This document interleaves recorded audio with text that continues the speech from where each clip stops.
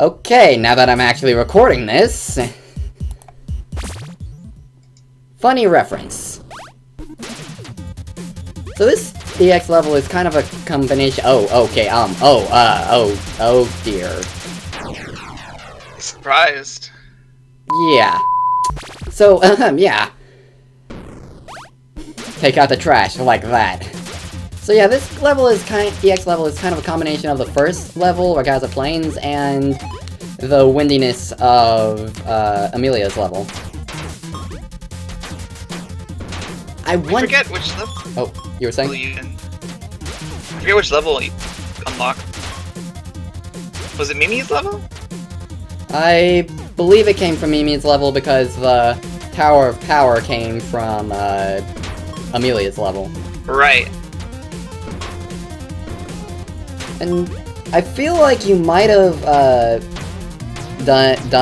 used Ragazza Plains as the textures, and that guy didn't want any of Khimera or Chelsea. Why do I keep doing that? Into the abyss.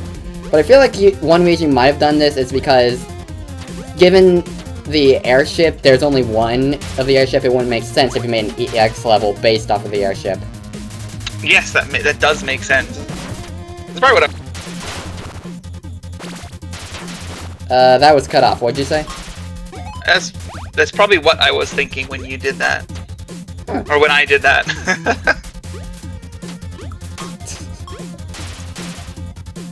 And Cyclops. I swear, this scene seems more painful than I really think it should be. I love this scene. It's my favorite. I can imagine. Because just... I don't know if it's because I don't know if it's because I play Corpse Party and or I've played Corpse Party and I expect it to be more gory or what, but it pops out. It just pops. Ow! And now you have an eye. Yeah. Freaking Cyclops Eye. That had to have been painful. No, she's alright. She's dancing. I'm sorry.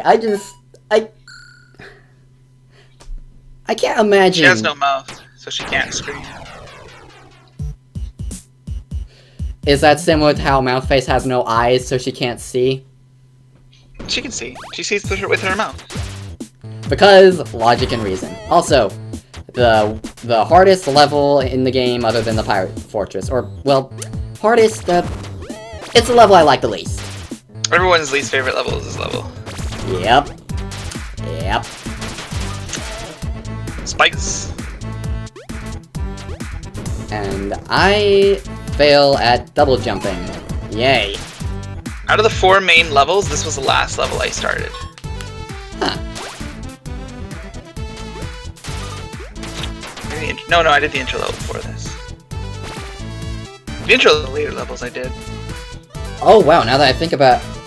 so you didn't design the intro level first. I remember you saying that, and also I fail at harpy winging. I actually did, the tile set that you see in Windy Way was actually made for Windy Way, and I recycled it for the intro. Okay, that makes a lot more sense.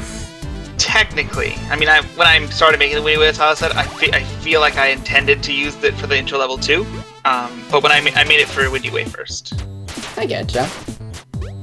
And then the background, I also recycled for town. And there's me demonstrating the eye. You can see things when you shake the earth that can be destroyed. Pretty nifty. Yeah, it's for looking for invisible walls, because while some of them are marked out, at least some less so. Yeah, and then we have those annoying squids that had to be nerfed. Yeah. I remember the days when they were more than just one hit point wonders, and it was pain. Lots of pain. Even with just 1 health, they're still kind of annoying. Yeah, but less so, and it's a change I greatly welcome. Most people do.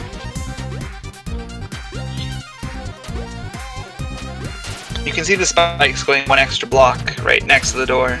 Yeah, the fun fact, though, that tower with the spikes on top of it right before the door, got me a lot in my outtakes. All you gotta do is just dash through it. Easier said than done. Dash. So I noticed that for that little alcove, the camera goes a bit wonkers when you enter it and then when you exit it. Yeah, when you leave a room, it automatically squares the camera at the on the screen grid, and then it tries to read when you come back out. Punch. So it's kind of weird. Yeah, I forgot how I just got out of stone there and then just simple punch. Give him the... You forgot the power-up. Well, technically it's not a power-up, but we'll come back for it later, and also, this is the hardest boss to hit with the... or mid-boss to hit with the treasure box since she blows wind at you. That's not very nice of her. Eh, she's a wind mage. She fights the way she does. Can't really hate her for that. In this video. That does beg the question, though. Why is she not in Amelia's airship? You would think that wind in Amelia's airship. That would be... You're cutting out a lot there. What'd you say? Already wind in Amelia's stage. That would be redundant. Would it be doubled, or just would it not be actually shown? Yeah, actually, it would be doubled. It would go twice as fast. Yeah, because what would happen is there's already an object that's controlling the wind active. When the mage uses their attack, it'll create it, and then it'll be double wind. I can see how that could be a pain. I push you faster than you can walk. Yeah. It destroys the wind. It would actually delete both wind at the same time, and then Ah.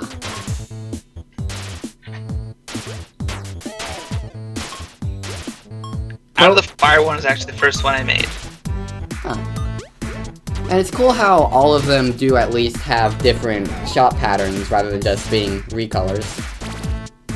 They're pretty much kind of like the same enemy. I didn't really intend to do that at first, but then I was like, hey, that'd be kind of cool, so then I did it. And at least they're not exactly the same. No, they all have different elemental attacks. And also different shot patterns. It means that I can put them all together into more than one at the same time. Yep. Because it would be redundant otherwise. Also, this gimmick is pretty cool with the retracting multicolored spikes. I've been told by a lot of people that they didn't like this one very much, actually. That's probably one of the reasons that people don't watch the spike pattern. Instead of letting you go fast, you have to like wait for the spikes. People don't like waiting too much. Well, that's what the Harpy Wing's for. Seriously, in that last room, the Harpy Ring comes a lot in handy. It is pretty good. It is a bit painful if you don't have it, but, well, that's why I did Amelia's level first.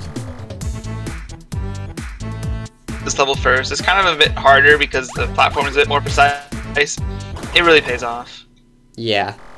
At the very least, you have an infinite air dash in your repertoire.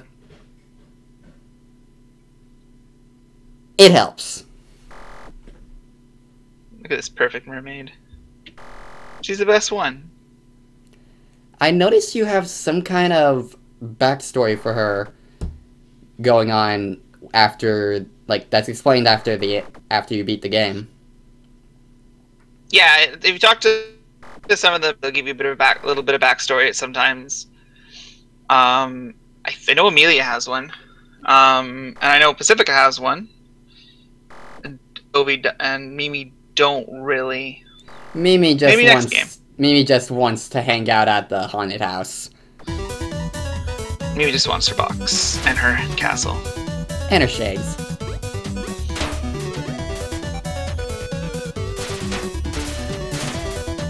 Yeah, Mimi's probably... the sprite that... the animation that Mila... My mind's on Freedom Plant now. The animation that Mimi has after you beat the game in the village, I like that one with the sunglasses and everything. Yeah, I made that for the credits and then ended up recycling it because I didn't have an animation of her just being out. The one that they used during the boss fight still frame and it wouldn't work for an NPC, so I used that instead. Speaking of boss fights, this boss, how does her dashing work? It's completely random. She'll pick whatever side she wants. Then I guess I'm just really lucky with her usually coming over on the right side. I think the only one that's not random is when she's doing her bomb attack, where the spinning bombs come out in the center. That one, I think she always comes from the left.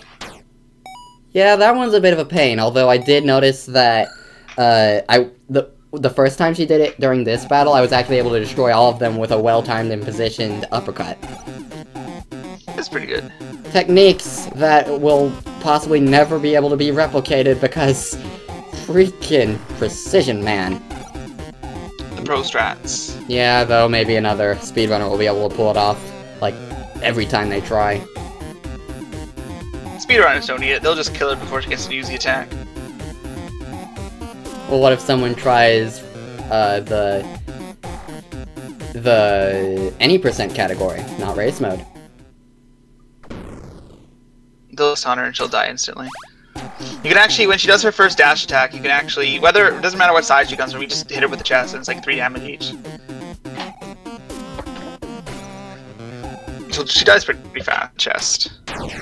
They all die pretty fast at the chest. I'll have to bear that in mind for the refights. Also, I took a bit on this stage select screen because, one, at this point in time, I was looking up a guide to Khimera to find what I had missed, which is a plunger detonator, and two, I kind of messed up on the video editing and left it on this screen for too long.